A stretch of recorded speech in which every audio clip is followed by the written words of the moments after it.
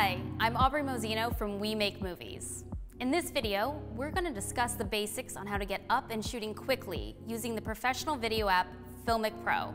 For around $15, FilmicPro gives you complete control over the video settings on your smartphone and allows you to make the same custom adjustments as almost any DSLR or professional video camera. To get started, make sure your phone is in airplane mode, or at least with the cellular data turned off so your shots aren't interrupted. Open the app and get acquainted with the screen. You'll see your Start Stop Record button on the bottom right, your playback button to review your footage to the left of that, and your settings menu to the left of that. You'll also notice your two reticles. The square is your focus, and the circle is exposure. You'll want to set focus first by dragging the square around the screen to the main area of subject. Tap it once to lock the focus, which is great for static shots. Not as useful if you'll be moving the camera to other subjects or areas of focus. Once set, drag the circle around the area you want exposed. Drag it to highlighted areas to darken the exposure, and to darker areas to lighten the exposure. Once satisfied, tap once to lock the exposure. However, you can let FilmicPro do all the work for you by turning on the autofocus and auto exposure setting. Just double-click either or both of the focus and exposure reticles to turn on auto mode. You can still tap either once to lock exposure or focus, which is great if you just want to lock either for a moment.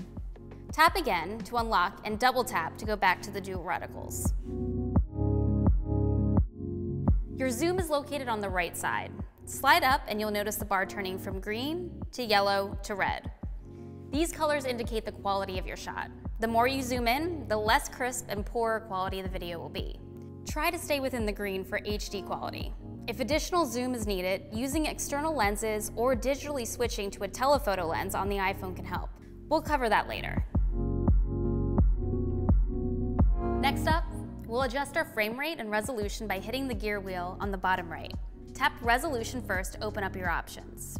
16:9 is the standard format you see for most TV, movies, and YouTube content. A few choices over, you'll see 1:1, which is the square format Instagram uses. Most content creators need to shoot video content that lives on multiple platforms, and FilmicPro gives you these white bars as a visual guide to make sure you know how much is staying in your frame. If you turn on Crop Source to Overlay, FilmicPro will automatically crop your footage for you. Don't turn this on if you want to use this content for multiple platforms or want to adjust the aspect ratio in post. Next, make sure you're shooting in 4K, or at the very least 1080p to ensure a high quality image. Filmic Extreme is the highest bitrate encoding you can have, but also takes up the most amount of space on your device. If you have the data space on your phone, it's always better to have the highest resolution and bitrate possible. Tap out of the screen to go back to settings and choose Frame Rate next. For narrative or more cinematic content, you'll probably want to choose 24 frames per second preset at the top of the screen.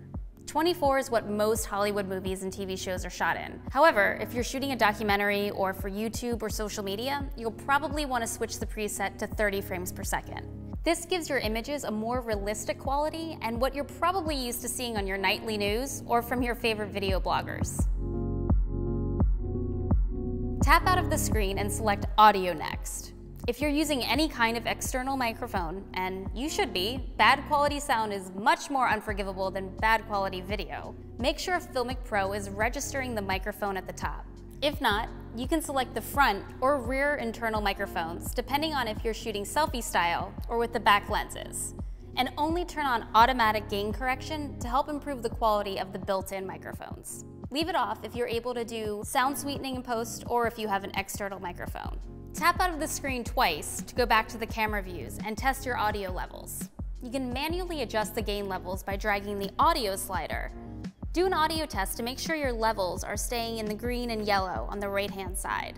Red indicates clipping and won't be very usable, so drag down the slider if you notice any peaking.